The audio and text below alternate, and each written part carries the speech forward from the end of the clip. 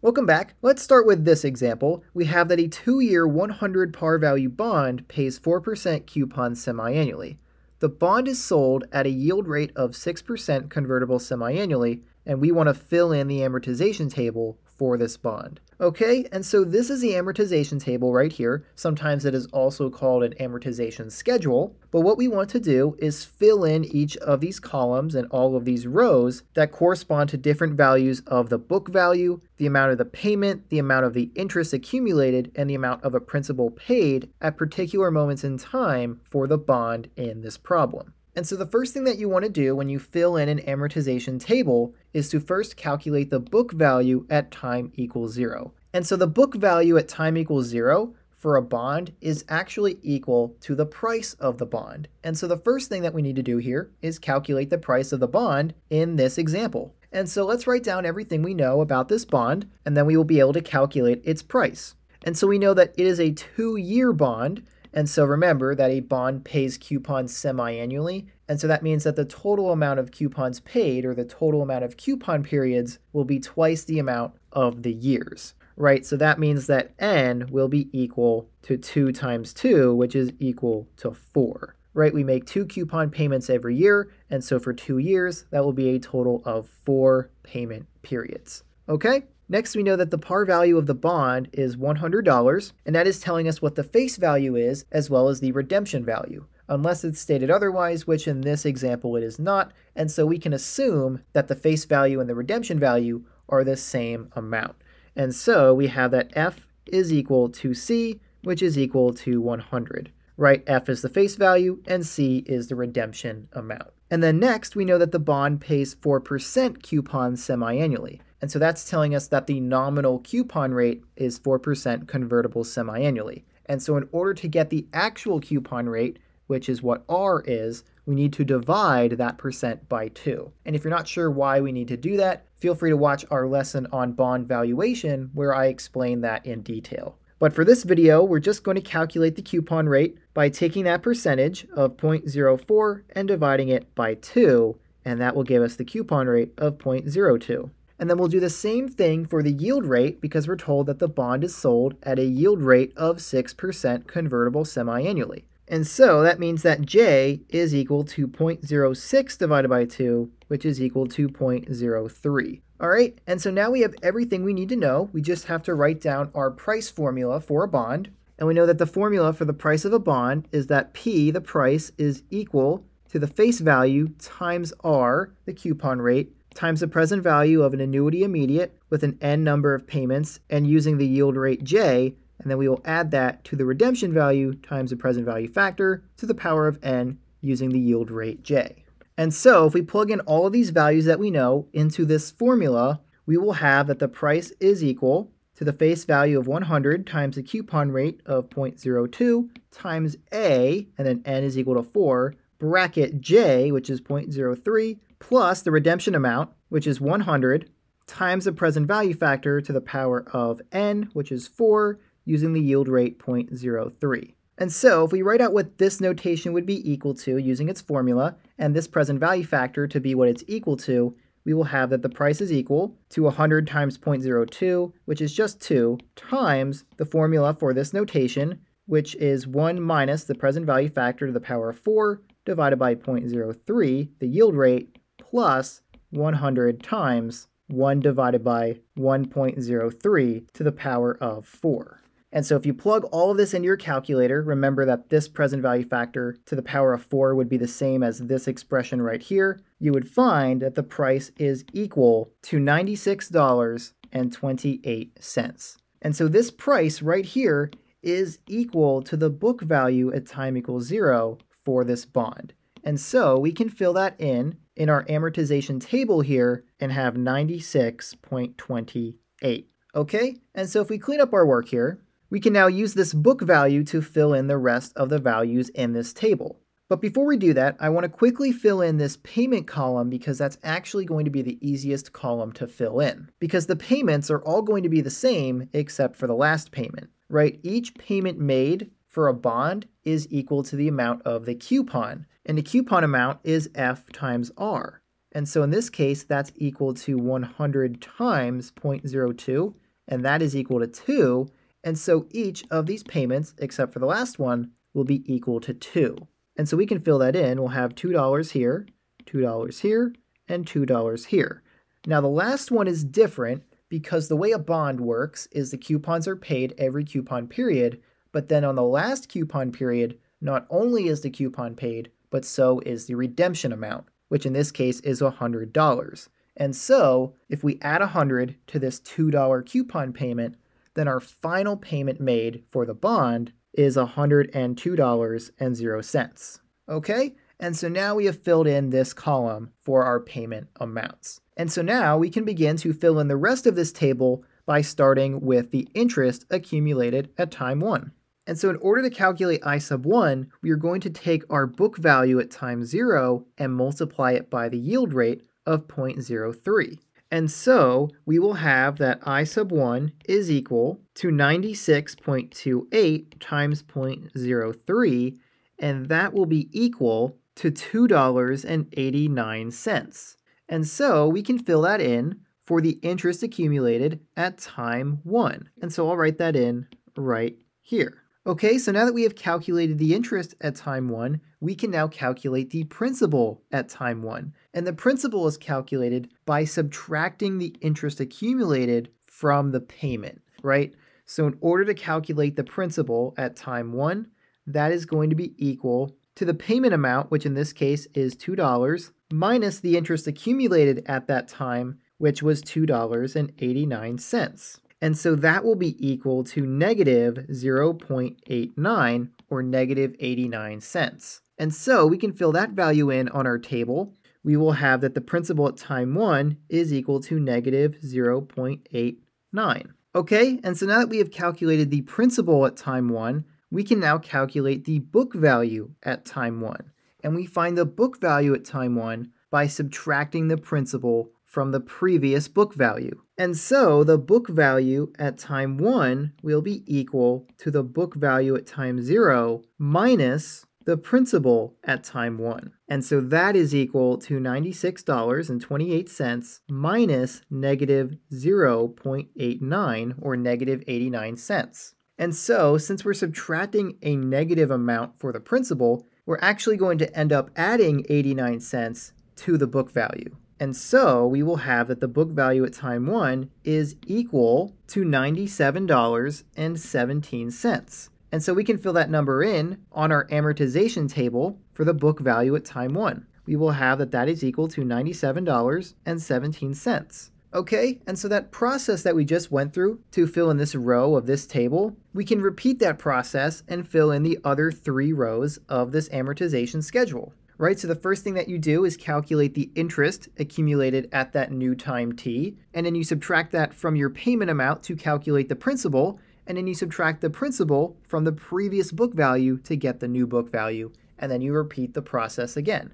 And so, in this case, let's start by calculating the interest accumulated at time 2 by multiplying the yield rate of 0.03 times the book value at time 1. And so if you multiply 0.03 by the book value at time 1, you will find that the interest accumulated at time 2 will be $2.92. And then if you subtract $2.92 from this $2 payment, you will find that the principal is negative 0.92 or negative 92 cents. And then if we subtract this principal from the book value at time 1, meaning that we would end up adding 92 cents to the book value, we would find that the book value at time 2 would be $98.09. Right, and so now we have finished the row for when t is equal to 2, but what about when t is equal to 3? Now we can start filling in that row. And so the first thing that we will do is calculate the interest at time 3 by multiplying the yield rate by the book value at time 2. And so if we multiply 0.03 by 98.09, we will find that the interest accumulated is $2.94. And so then if we subtract the interest from the payment amount, that will give us the principal at time 3, which will be negative 0.94 or negative 94 cents. And so then we can subtract the principal from the previous book value, the book value at time 2, to get the book value at time 3. And so we'll end up adding 94 cents to the book value because we're subtracting a negative amount of principal. And so we will have that the book value at time 3 is $99.03. And then finally, for our last row, we are now looking at time equals 4, and we will calculate the interest accumulated at time equals 4. And so we'll multiply this book value at time equals 3 by the yield rate, and so 0.03 times 99.03 will be equal to 2.97, or $2.97. And so now, this is where things get a little bit different. Remember that the payment that is made at time equals 4 is $102 because it includes the redemption amount, and we're going to be subtracting that interest accumulated from that payment amount, and so our principal is no longer going to be negative. And so if you take $102 and subtract $2.97, you will get a principal of $99.03. And so if we subtract this principal from our book value at time 3, notice that they are the same amount, and so our book value at time 4 is $0.00. And that is what you want. When you finish your amortization schedule, the book value at the end should be equal to 0, assuming that the amortization schedule includes every period of the bond. Okay, so now we've completely filled in our amortization schedule for this bond, and so now we have completed this problem. So for our second example, we have that a 10-year bond with a par value of $10,000 and semi-annual coupons at a rate of 5% convertible semi-annually is bought to yield 7% convertible semi-annually. Calculate 1, the book value immediately after the 5th coupon, and 2, the principal immediately after the 10th coupon. Okay, so we have two different things that we want to calculate for this specific problem. But let's do one at a time. Let's start with number 1 here, which is to calculate the book value immediately after the 5th coupon. All right, and so before we can calculate that, we need to identify all the different values for this bond that we know from this problem. And so first off, we know that we have a 10-year bond, and so that means that N will be equal to those 10 years times 2 because the coupons are paid semi-annually, and so there will be 2 coupons paid for each year. And so multiplying 10 years by 2 will give us that N is equal to 20, which means there will be 20 coupons paid or 20 coupon periods for this bond. And then next we know that the bond has a par value of $10,000, and so that means that F, the face value, as well as the redemption value, C, is equal to $10,000. Now we can assume that the face value and the redemption value are the same because this problem does not say anything about the redemption value. All right, and so then we have that the bond has semi-annual coupons at a rate of 5% convertible semi-annually, and so that tells us that R, the coupon rate, will be equal to that 5%, or 0.05, divided by 2, which will be equal to 0.025. Right? Remember, these rates are given to us as annual nominal interest rates convertible semi-annually, and so in order to get what the actual rates are, we need to divide them by 2, and so that's why we divided 0.05 by 2 to get the coupon rate of 0.025. And we will do the same thing for our yield rate because the problem tells us that the bond is bought to yield 7% convertible semi-annually, and so the yield rate J will be equal to 0.07 divided by 2, which is equal to 0.035. All right, and so with that, we now have written down everything that we know about the bond in this problem, and so now we are ready to calculate the book value immediately after the 5th coupon.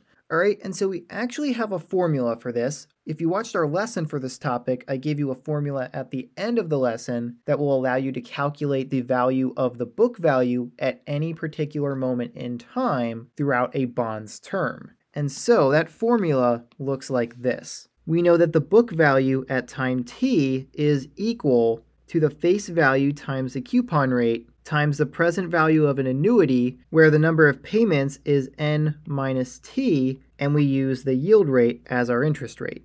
And that will be added to the redemption value times the present value factor to the power of n minus t using that yield rate j. All right, and so in this case, we know all of the values in this formula except for t, but we can figure that out pretty quickly. We want to know what the book value is immediately after the 5th coupon, And so that tells us that t will be equal to 5, right? T is the specific moment in time or the specific coupon period that we are interested in. And so in this case, we're looking after the 5th coupon. And so if we set t equal to 5, this calculation will tell us what the book value is after that 5th coupon is paid or at t equals 5.